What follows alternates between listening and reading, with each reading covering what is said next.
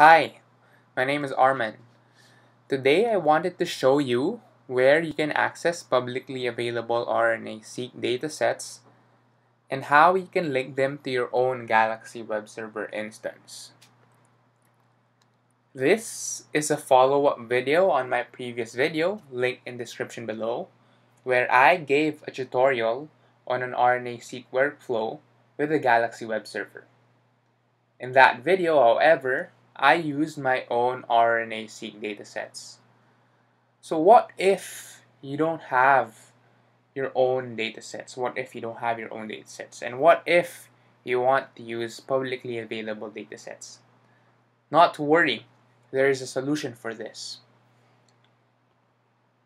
So there are RNA-Seq databases out there that you can use. These are the two that I mainly utilize. These are the Gene Expression Omnibus and the European Nucleotide Archive. So for this video, I'd be mainly showing you how to access RNA-Seq datasets from the Gene Expression Omnibus, and then how to link those datasets into your own Galaxy web server instance. Without further ado, let's get started. What you have to do is to head on to the NCBI website, and then let's head on to the Geo database. So by just clicking Geo datasets here. And then let's say we're interested in RNA sequencing of breast cancer cells. Maybe we're interested in this cell line in particular. Maybe we also want to add MCF7 cells. Then RNA-Seq, just to be sure. If we press search, it gives us these three results with the keywords that we search for. So let's look at this first output. So here we know that this dataset was uploaded September 3rd, 2020. So it was that of a human breast cancer cell line treated with this drug. So expression profiling by high throughput sequencing or by RNA-Seq, and a summary of their experimental setup. So they measured changes in gene expression after treatment of breast cancer cells with this drug. So we have information about the author and his contact information, and here they have their datasets. In order for us to understand what these datasets mean, we have to have a look at the series matrix file. So we need to download it.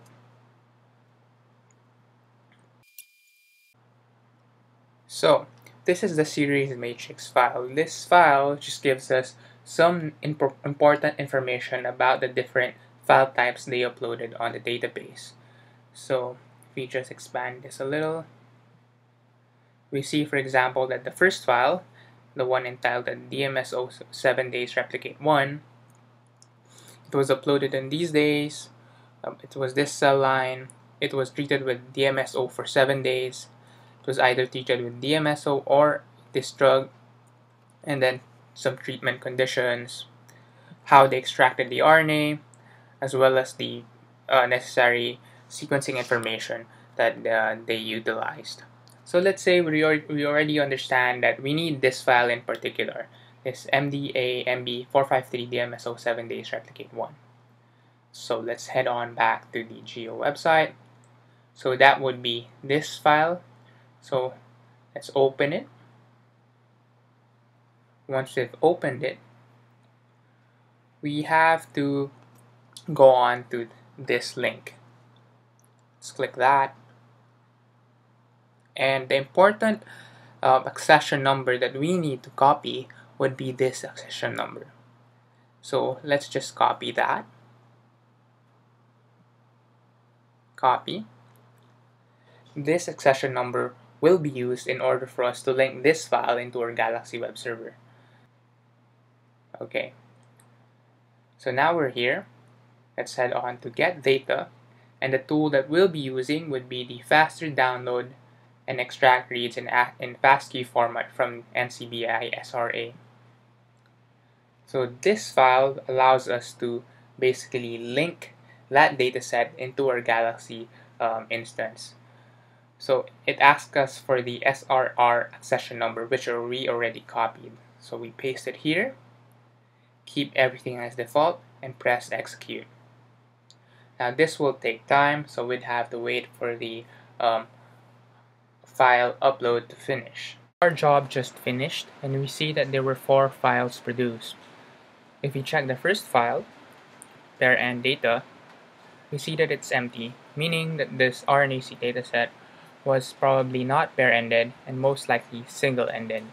So if we click the single-end data, we see that there's one file here, and if we click view, we see that the file is indeed here. It has a base pair length of 75 base pairs, among other things. So with that data, we can now proceed to our next steps in the RNA-Seq workflow. So there we have it. That's it, guys. Thank you for watching. If you like this video, please like, subscribe, and hit that notification bell. Bye-bye.